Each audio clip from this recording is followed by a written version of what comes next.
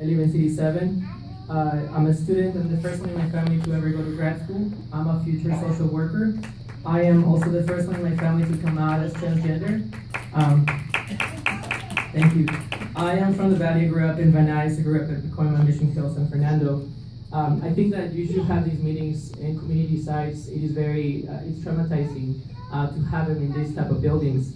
I think that homelessness and immigration, the more I study, the more I talk to the community, it's a public health issue. It's not a public safety issue. Let me help you understand it better. When I was 17 in my first year in the United States, I came to Van Nuys without knowing the language. And I was kicked out of home for being trans by my father, which I still love. And on the streets, I saw a lot of people making fun of us, you know, using the streets to do, you know, to urinate and stuff like that. But when you are out in the streets, you don't speak the language, you don't know who to trust. What are you expected to do? I did things that no 17-year-old should be doing, but I did it to survive. Because this happens for a lot of trans youth of color in the Valley and everywhere else. On June 5th,